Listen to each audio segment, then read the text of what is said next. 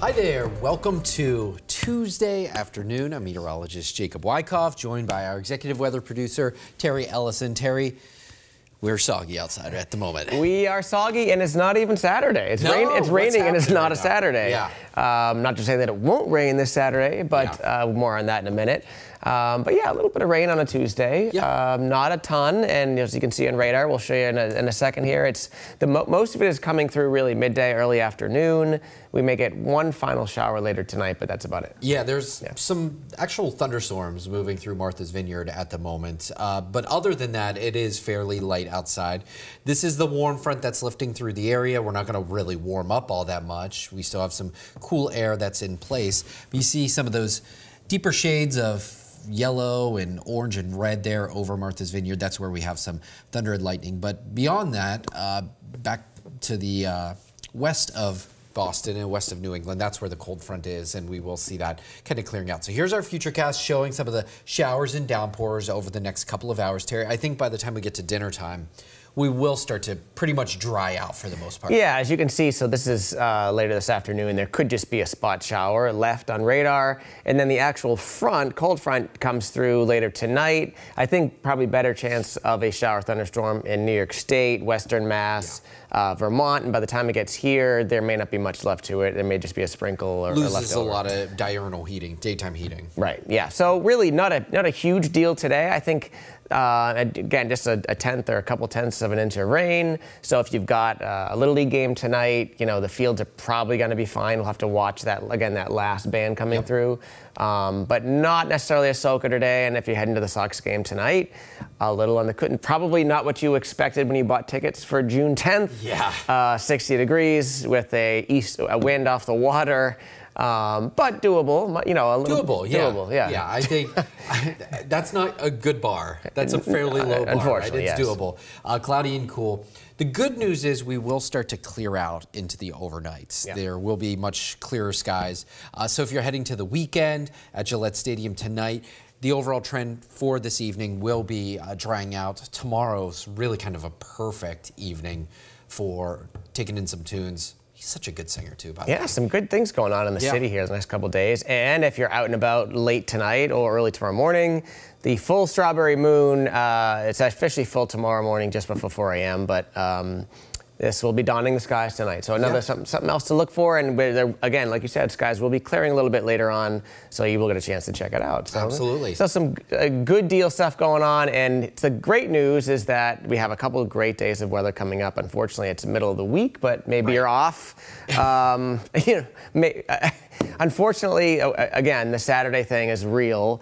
We'll have some more stats on that in a minute, but it does feel like every week we get a nice stretch of 2 or 3 days of just beautiful weather in the middle of the week. Yeah, Eric says, you know, if your days off are like Tuesday or Wednesday, you are flying high, you're golden. That's right. Yep. It's really been the weekend that's thrown a wrench into the plans. Tomorrow we're back into the 70s and 80s. Cool spot will be the Cape and Islands if you're heading to the beaches. I like to remind people, not having hair, I burn incredibly easily, and it doesn't really correlate with temperature at all. And even like some veiled sunshine, you can still burn pretty easily. Tomorrow, our UV index will be high. The sun angle is about as high as it gets this time of year as we approach the summer solstice.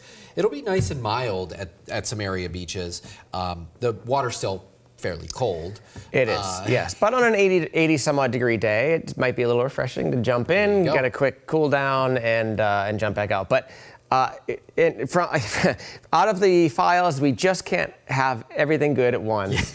We get a couple of nice days, and here we have some more wildfire smoke coming in. As you can see, this is tomorrow morning, probably just a little bit of haze. Veiled sunshine. Yeah, but by the afternoon and evening, that gets much thicker, especially north and west of Boston and up in central northern New England.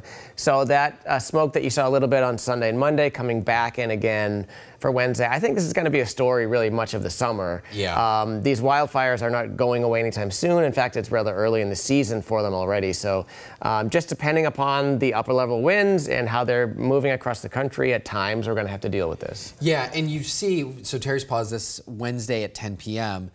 If we showed Thursday, I think that Thursday is probably going to be the worst of the smoke-filled days.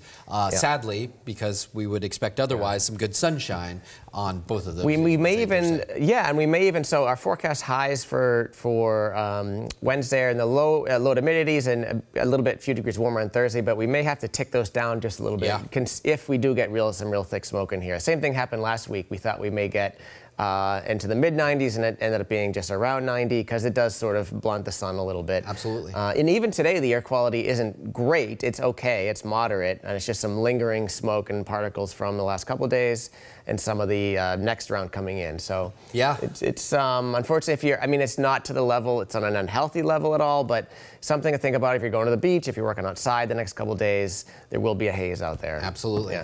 And then moving on to Thursday's highs, like we said, I think if it wasn't for the haze, we'd probably be a few degrees warmer than this, but still mid-80s. Yeah, mid-80s to 86 for Boston, one of the warmer days. I think last week we hit 87 was our official high, the warm day. I thought we got 90 one day. Did we? We'll get back to you on that yes, one. Okay. Sometimes in Boston, we get that Boston's late sea breeze. Yes. And the winds go calm or the wind direction shifts, and then we bounce. The last I saw, I thought it was 87. You might be right. But you might be right. Either way, we do have a front that is moving through, or a stationary front that kind of hovers in place Friday night into Saturday. And so when it comes to weekend plans, I wouldn't cancel anything just yet because things can change with this system. But at the moment, I do think there will be a few showers around for Saturday morning. That's a very optimistic. There may be a few showers. I'm sad. There may be a few showers. No, I feel like we've come on YouTube and on TV for the last several weeks on early in the week, and I feel like our mantra has been, hey, it's only Monday, it's only Tuesday, things could change. And unfortunately, they haven't changed. Our forecast has been too good the last couple of weeks for the rainy Saturdays. I will say, and I agree with you, it's not like it's an all-day washout like guarantee right now on Saturday. Sure. Some of the models, some of the better models have the rain more so in the morning. So if you got graduation parties or things planned, like you said, don't cancel yet. You might want to just see if there's a tent available just in case. Yeah, hedge your bets. Hedge your bets. Yeah. We dealt with this last weekend. I can attest that the graduation parties that we managed, but it was a challenge. Personally, you shifted the time, We shifted our time on Saturday to late to in the evening after it stopped raining. And then Westford shifted the whole graduation from Friday to Sunday. So everything worked out, but it's kind of like, it's going to be another one of those weekends where you just have to kind of be patient and be flexible. So a lot of people, in their minds, they have nightmares from a couple of years ago. Is this the same pattern that we're kind of seeing from a couple of years ago? I mean, I think different things atmospherically are going on. Actually, before we get to that, the Sunday does look like it will be a little bit better, maybe a pop-up shower. Almost kind of like this past weekend. Right, yeah. Maybe not to the same extent of like the torrential flooding rains, but same idea where there's going to be some dry time, and then Sunday we should start to see improvements. Worcester, 12 straight. Boston, at least a trace of rain for the last 12 straight. Pretty incredible stuff. Pretty amazing. And at this point, we can almost, I don't want to say lock it in, but 13 is looking rather inevitable. And you mentioned 2 years ago, and if anyone remembers, back in 2003. 23. Oh, 2023, yes. We had a very sort of similar.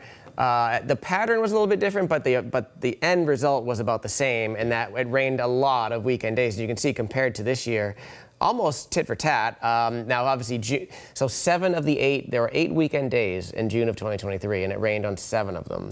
And those were, most of them weren't just like a little bit, it was a lot. So we were getting, not only were we getting rain on weekends, but we were getting a lot of rain on weekends. Torrential rain. So I can't imagine that June 2025 is going to rival that. Let's hope it doesn't.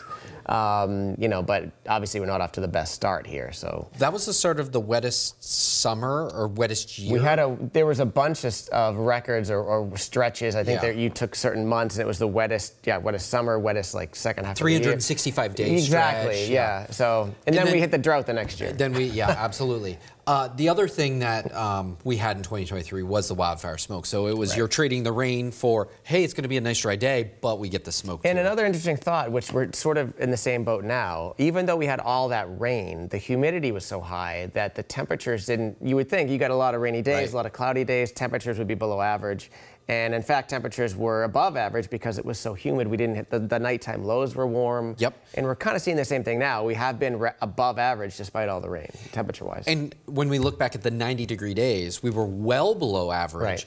Because when you have humid air, it doesn't allow temperatures to warm up the same way as maybe dry air does. So it was record warm, and it was record wet.